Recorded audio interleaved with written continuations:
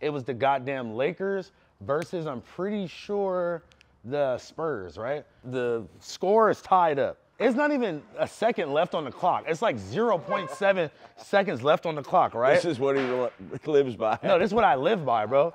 It's 0.7 seconds left on the clock. They inbound the ball to Derek Fisher, right?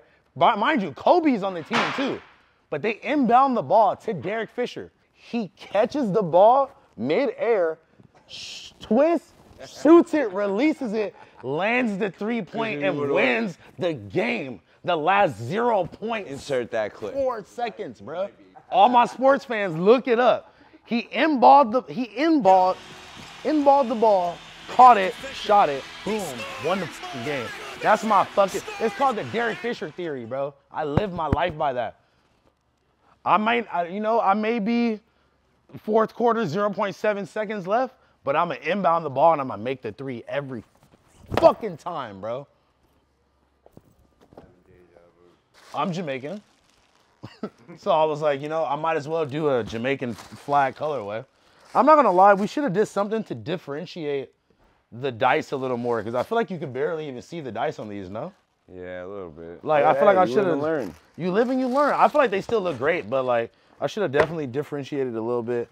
I was just wondering, was it your idea to start the shoes, or was it Koo's idea to start the shoes? Because I've heard the story a little bit before, because I remember hearing like he suggested something, you were like, fuck no, but it wound up working. I'm gonna give you the long version, not even the short version. Yeah, let's get that. I met Koo, John, in like 2014, 2015, at this after hours called the Overpass. We met this night, and we just clicked. Like, we just had very similar interests. We dressed kind of the same. We wore the same size, so we would buy and trade stuff off each other all the time. We had a lot of very similar interests, so. The Koo and House Fun origin story. When we became cool, he started Made, and I started rapping and doing the podcast, all that around the same time. So I watched him pivot from trying to be a brand, trying to compete like us, we all competing with each other, really, to he pivoted and was like, I'm gonna sell to everybody through my blanks. And I watched him go through that transition, and I feel like I kind of went through the same transition with like trying to be a rapper, trying to compete in the rap space, and then realizing that like I was just much more than just being a rapper. Yeah. I got the personality to do other things, and I have the ideas to do other things too. So I feel like we just always kind of were on the same trajectory in our own different ways, and we always meant to collaborate or to do something together, and we just never did, right? Until one day, he just called me randomly. And now, one thing I could say about John, and we could leave this in there, he's a very straightforward businessman.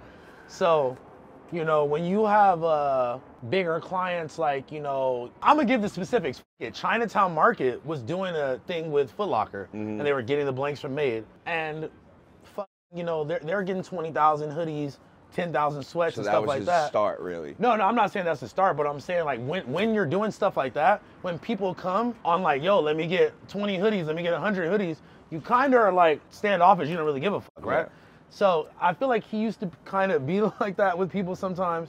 And he actually told me specifically that this guy, he showed up to get some hoodies, he was kind of blowing them off. And he said right before he walked out the door, he was like, by the way, I used to work for Creative Recreation and for Greedy Genius, which are both sneaker companies. I used to ride for Greedy Genius. Really? Yeah. So this guy, I guess he used to work for them. So he was like, if you ever want to make your own shoe, I have the plugs, got a warehouse plug in Portugal, let me know. So he was buying Made blanks. He was buying Made blanks. Shooed away he was buying Made blanks for a Skid Row fashion show for fucking David Sebastian. Yeah. So that's what he was doing, and then he sold Koo on the if you trying to make your own shoe. So Koo calls me immediately. Now he could have called 20 other people before. He called me first. You know what I just thought about right now? You know how I don't be answering the phone sometimes? What if I didn't? Yeah, why? What if I didn't answer the phone that time and he called somebody else and he made this with somebody else? It would have never came out the same. It would have not worked out the same. You're right. And also, if I didn't have him, it wouldn't work out the same. No, either. yeah. So yeah, man, listen, we at the warehouse right now. We got them loading up everything on the truck. You know what I'm saying? We got shoes galore. My boy getting it right, getting it fixed up in there. How many shoes we got on here, you think? How many pairs? There's a lot. God damn. We gotta get that on the phone. These ones. Oh yeah, I'm gonna do it right now. Get that on the phone. They're going out. That's good. All right. Oh, it's going down.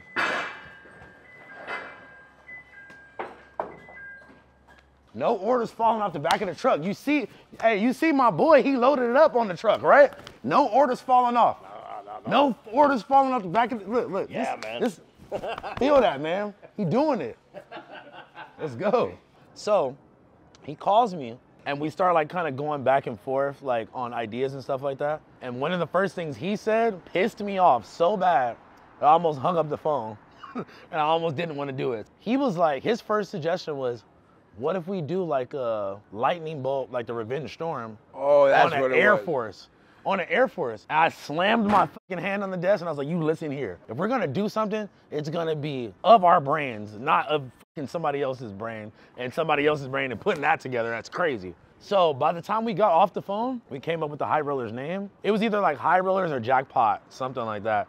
And it's funny because I have a little notebook and I have all this shit written down in it of like the different names and all that stuff. By the time we got off that phone call, we had colorways ready to go already. We tried some like almost Asian looking shit where it was like dice with like flames coming like all around it. Like I got a couple of different other references in my phone from the first one. But by the time we got off that first phone call, we already had the name and was ready to do the colorways off rip. What was the first colorway? I think one of the first ones we were trying to do was like this, like almost kind of how the All-Stars were without the stars. Like it was like blue. It was blue with like the red dice. Well, no, it was blue with the red swoosh. So this is one thing we had to change during production when we finally started it. So when we would do mock-ups, we would keep the dice white, black, and red, and then do the swoosh behind a different color. But once we started with the manufacturer, they're like, no, you can't do that. This whole piece has to be in one color. Yeah, it'll never come through. Yeah. It has to be one color, or like, you know, like one color mainly, and then you could outline it different color. So Yeah, because yours is embossed. exactly. Then we were trying to do the two-tone on the sole, where like, you know, the midsole is this color and the bottom of the sole is another color. Also, it was like, nope, you got to buy a whole custom mold for each size. Yep. So it was like, I'm not gonna lie, it was a lot of capital up front. And we were sampling for like a year straight before we even got. I remember getting the first couple samples and being like, I was too excited about this. Like, this is not it. Like, this is how it's coming out. Like, Shoes is a weird game because everybody got different lasts and all that shit. You know what I mean? They just fit different. Like, you Bro. could look the same, but listen, it took us a year to make sure. We probably went through like 3-4 samples for it to get to that point first. And it's funny because when people talk shit, they just think that you just ripped apart an Air Force. yeah, exactly. And I'm like, that's what I was saying about the shoe last. Like, okay, you went to Portugal. Those people probably don't make bootleg Air Forces. You know what I mean? They had to make a last for you. And they had to, you know, like now these kids can go on Alibaba and be like, okay, boom, you already are making that wasn't Air a Force. thing back then. Exactly. So that's why I was gonna say, this is all still while you're at No Jumper. Like just kind of podcasting, whatever. Yeah. Well, we got stickers right here. Stickers, shoes, clothes. A lot of this shit is fucking made clothes, man. Oh, it's all blanks back here? A lot of this right here, yeah. okay. But this is us right here. House phone's tied to the mob, bro. Look at this. Listen, man, Made. If we locked in, This we locked in, ain't no switching up. But yeah, man, so basically my business partner that I run High Rollers with, he's the owner, founder of Made. And yeah, man, just seeing this operation go from his living room and from the first warehouse to like where we're at now and what he's doing now with this shit is crazy, bro. I'm fucking inspired. I'm just happy to say that I'm even a part of this in any type of way. And I'm so blessed that he's my partner and that I could take, you know, from Made to build High Rollers up with it too. You feel me? So like, it's all a fucking blessing, man. I would not be able to do this if it wasn't for my boy John, man. Shout out to my boy John, my boy Koo. Love you, bro. Appreciate you, man. At the time, this is 2020. I had dropped my last music project like 2019. Did the whole Rolling Loud, Day in Vegas. Like, music was actually finally starting to pay off for me at that time. Like, I've been doing it for a couple years. People kept telling me, you want to be taken serious as a rapper, you can't do the podcast shit. Yeah. And I was kind of like taking that to head, like taking that in and being like, damn, maybe they're right. And I was kind of trying to step back from No Jumper a little bit. Then I performed at Rolling Loud, Day in Vegas, And then the fucking world shut down right after my album came out. January 2020? Bro, by fucking April, June, like by the time the summer, all this shit shut the fuck down. And No Jumper, we was still doing the podcast and shit. And there was nothing stopping us from doing that. It's just me, Adam, and fucking Cam Girl at the table talking, you know? Yeah. We kept doing that. And yeah, basically I got that call in 2020. And we started how many pairs did you run on the first drop? I ran 500 pairs of 3 different colorways though. 500 each colorway? No. Oh, you split them. 500 altogether. But I dropped all 3 of them all together. At the same time? Yeah. Which you ran through them? Ran through them. First drop. First day, we did 90,000 on our first day. Now, I'm not gonna lie to you. It hasn't been like that ever. Like, it hasn't been like that all the time. I mean, it's new but hype and everything. People were fucking excited, bro. How many pairs you say you do in a run for, like, say these green ones? Like, these what are they green ones limited specifically, we probably got 100 pair of these, maybe 150. That's super limited. Yeah, exactly. For the blacks, I think we did more for the black, but I feel like we be trying to play it safe sometimes, so we'll order. It depends, you know. You get the pebbled leather. Yeah, come on, man. Good pebble leather, you feel me? Well, it like mixes in nice because you see the suede and then, you know. The suede, the canvas, and the pebble leather is just kind of. I almost thought this was twill. Nah, man. Well, we definitely will switch it up. So like, the navy ones are suede there, canvas, and then suede there. Yeah, it's cool. I like the mix. Sometimes I feel like this is the good formula though, because the suede, the pebbled leather, and the canvas just mesh together perfectly. Like I think subtle. You know what's funny? I think these are all the same Pantone, but I think it just looks different on the different material. You feel me? This one might be different though. Like the suede might be a different Pantone. Exclusive look. It's come a long way. With the fucking green. The green crab table on the inside. Right. Because of my own doing and because of John and like our separate connections, we had a lot of different people, a lot of different bigger people that were posting it and getting involved. And they were like, it was to the point to where Metro Boomin, John and Metro have a connection. I think he helped him do his merch one time for a Complex Con or something like that. They've been cool ever since. When it was time to do the shoe and to pick the colorways and shit like that, I have been asking people that I was cool with, that I respect. Zach FTP was one of the people I was like sending the mock-ups to, like which color, like, and I just decided to run. Once you get to this hard, bro, like no, but like it was like the real, like for sure, like no, like I'm not just saying this, like bro, this actually fire. Metro bought all 3 of the first 3 pair from the first drop, and a green and white pair that we were planning on dropping after that. He bought all 4 of them and was posting them so much on his page that people thought that this was his shoe or his brand, or he was involved in some type of way. That's a good look. That's a great look. And at the time, he had just dropped Savage Mode 2 with 21 Savage. It was like the one where like the one where like Morgan Freeman was like narrating it or whatever, right? So he dropped that album around then. There was nothing else on his Instagram besides Savage Mode 2 and High Rollers. I swear to God, bro. I got so many screenshots and videos. Running those as ads. Running the Metro wearing, but he's wearing all the old ones though. Who gives a fuck? I know, right? I know, damn near, huh? Who gives a shit? Start running the Metro Boomin ads. Hey, Metro, tap in with us, bro. I need to get you some new shit too, my boy. She was packing up one of the black and white shoes, man. We just dropped these. They're actually still available on the website right now. Don'tcrapout.com. Go get your pair. We're probably very running low on sizes, but go tap in, man. Very classic black and white colorway. You can mix and match this with everything. I got another pair of the black and white ones, but these, these exclusive. These won't come out a little bit later. You feel me? We have to blur that one out, like Pharrell in the Drop It Like It's Hot video. You feel me? So yeah, man. This is the black and white pair, man. We dropped these already. We're gonna drop the green ones after. What went into? Why did you switch from the Air Forces? Well, it's not even a switch. I just wanted to give them something new, something different. And man, listen, I got about 5 different silhouettes I'm cooking up at the same time right now, man. And what makes these different than the Revenges that we were all rocking? Oh, I mean, those are a little flat. Those are a little they're not as chunky. I feel like this pays homage to a classic skate shoe. It's chunky, it's comfortable. We got a nice little grip at the bottom. You know what I'm saying? Premium suede. Look at that suede. That suede is beautiful, man. You know what I'm saying? When I saw that sole for the first time, I was like, Vans fumbled and used the regular sole, but your sole matches the puffiness a little bit more. Yeah, man. You know? And I think like once you guys try these on and have them on foot, you'll really get to see the quality and how it fits. It fits great. It hugs you in all the right places. And I just feel like the cushion, the extra puffiness on it just makes it like, makes it stand out more on your foot. It makes your outfit stand out. You know, I got these baggy ass pants on right now, but you know what I'm saying? Like they just kind of hit your pants a little better than if you wore just like the regular like skinny version. You feel me? I think these came out really awesome. Yeah, exactly. Thank you, man. For what it is, I think they're really cool. Come with an extra pair of black laces. You feel me? So yeah, man. I even want to switch up the box too. I'm not gonna lie. Hey, sorry for whoever this size 7 is. If you get your package and it's a little, sign the outsoles on the bottom. Yo, do you got a Sharpie?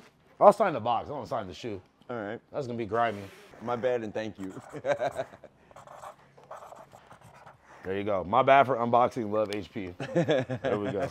Perfect. So whoever bought this size 7, we appreciate you. Yeah, man. Fuck with us, man. High rollers, baby. We in this bitch. We just had like a lot of push early on from just having. And it was just the shoes. It was just I remember it wasn't even t-shirts, right? The first like 3 drops, we didn't have no clothes. Yeah. Which now I'm thinking back, like we could have turned that 100 into like 200 off the clothes. Everything's in hindsight. Everything's in hindsight. You got a lighter? Yeah. So the first drop wasn't until November of 2021. I went to Vegas, did the whole like Cosmopolitan suite photo shoot. Like I dyed my hair blonde, and then like drew the dice with flames in the back of my head. Like it was crazy, bro. Yeah, I remember that too. I thought that was a bold statement though, not coming out with the merch. Like you may have think that you flopped it, but it made everybody take you serious as like, oh, like he's not looking for a handout. I actually, in hindsight now, even just saying that, you're right. I feel like it solidified the shoe first. And I'm not gonna lie, we were kind of getting lazy with the merch. I'm not gonna hold you. Like when we started doing it, one of my like customers that is one of my friends from the fucking chat, and she's like in the mod, she's one of the mods of the chat, whatever. And one of the things that she said was when she started seeing me make like those fleeces and the nylon pellets. So she was like, I'm not gonna lie, at one point, you were just dropping the same logo on a hoodie, different colors. At the same time, like she can say whatever she wants, but there's rhymes to these reasons, reasons to these. And that shit was going. That shit was going with this. And that's building the logo into someone's head. You know what I mean? Like if it's always the different ones, it's kind of hard to like really stamp into someone's head. It's crazy that you started with 3 pairs of 3 different colorways. First drop. Like right after that, did you do another drop right after that, or you let it settle down? I think I dropped another 3 pairs after that. I dropped right after the green and white, the baby blue and yellow, and like another pair, or maybe you know what? Like we kept it in 3s for a while, if that makes sense. And then pretty much just printing the logos on made blanks. So yeah, boom. We had the red, black, and gray, the green and white, and then the baby blue and yellow was the next drop. Like right after. That was in February. Yeah, the first. And then when did you start doing merch? Like, was the merch going? Because that's what I was gonna ask. Because it seems like lately the merch has been really tying it all together. Damn, the first merch drop wasn't until after like the 3rd shoe drop. Then we had Blasey, and then Blasey's whole team did this whole collection right here. Oh, actually, I remember now. First 3 drops, all shoes. Then we were in between, because mind you, getting 500 pairs made, 3 different colorways, it's gonna take you like 2 months. Yeah. You could probably get a month turnaround if you do smaller quantity. Yeah. We had 2 months in between. I go to Blasey, they did this whole collection. We did a fitted hat, the cherry tee, sweats, hoodies, fucking jacket, all that. So we dropped that in between. It went crazy? It did go crazy. Okay. Bro, I ain't gonna hold you. There's a kid that I see whenever I go to like Complex Con or I go to this event or that event. Got something from no, he has this specific jacket on every time. That jacket is hard though. This jacket is hard. That jacket's hard. He was wearing this and that was right before like everyone started doing the Dickies with the big print on it. You like feel that. Me? Last time I saw him, he came to this kid that always wears his jacket. I've been seeing him for like 2 years wearing the same jacket, right? He came to the event that me and Blasey and them had with Buy Myself Brick. He pulls up, he's wearing the jacket again, bro. Like the graphic is cracking and shit like that. Man, I must have reached in there and grabbed him one of the blue polar fleeces. I was like, let me get my boy right, because he literally always got this jacket. He's repping me every time he goes outside, damn near. So I hope you see this and I hope you're wearing it, bro. Shout out to you. Also, my family's from Michigan. My mom specifically, rest in peace. So we had to do the, you know, Michigan colorway. Pull that up real quick. Definitely have to do the Michigan colorway.